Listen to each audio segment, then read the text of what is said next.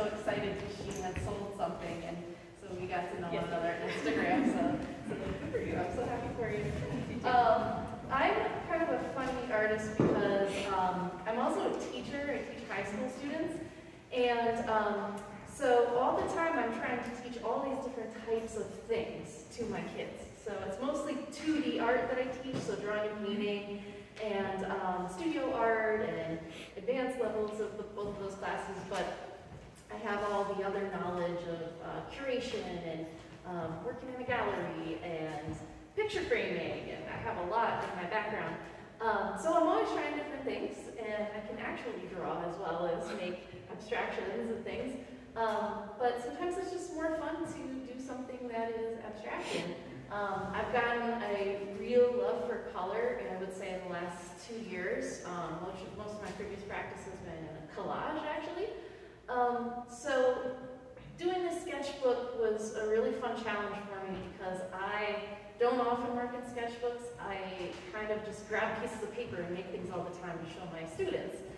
And so I had to focus in and practice with a sketchbook, and it was a great connection to bring back to my students and my art club and say, hey, this is what I'm making this week, what are you guys making? It's a great way to inspire one another. So we feed off a lot of each other's inspirations and things we're doing.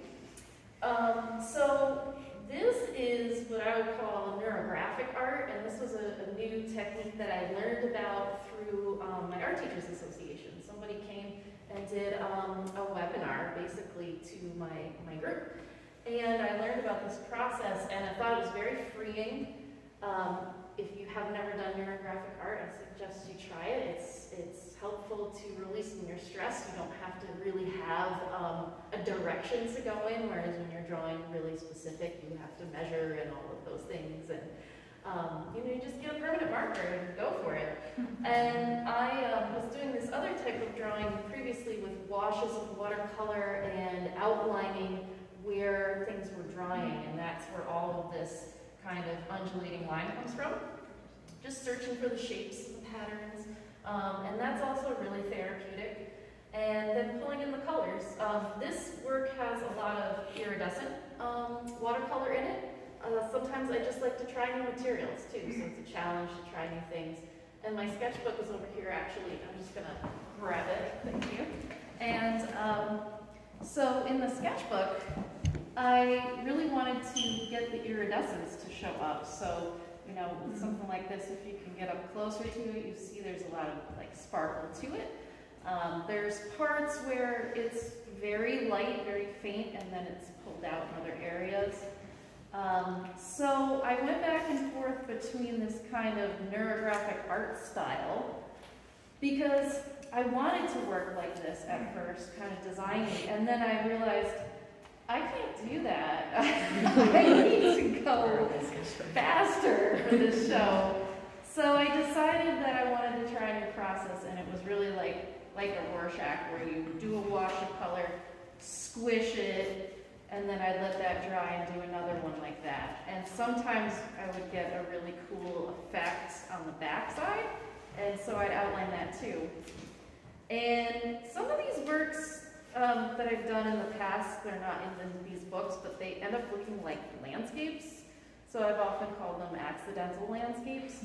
And it's interesting because, you know, we've been so kind of solitary in this pandemic and everything, and these, you know, made-up landscapes sort of showed up in my work, and there's all these connections, and I just think about, like, this virus is going all over the place, but it's connecting us as individuals. So, you know, it's an exploration of color, line, shapes, ideas like that, and that all goes back to the practice that I do with my students, which is elements and principles of art. And I never really remember any of my teachers teaching me about the elements and principles of art, so I try to like drill it into them all the time. We gotta talk about texture, we gotta talk about space, proportion, all these things. So then my next thing that I was going to do is crumble the pages and outline what happens if it crumbles, but it was time to hand it, so I had to stop. But I had a great time doing this, and you know, going between black and white and patterns and things like that, and you know, that's where this diptych together, where it's neurographic art and searching for shapes, but then adding in other elements, lines and shapes and things. So it's almost like a puzzle, you know, putting it together. Sometimes I like to cut these up and make new pieces out of them, like prepared papers. So that's kind of a quick, you know, little, in a nutshell, what I do. I actually do a lot of these also on my couch, like you're saying, Rachel, on my couch, or you know, kitchen table, and you know, driving my poor husband crazy because everything's all over the kitchen, but I don't have a studio proper, maybe someday. They're big, they're small, and just make what feels good. So that's it. I don't know if anybody has any questions, but I'm open to answering them or any comments. Yeah. Do you plan to move forward with the crumpled paper?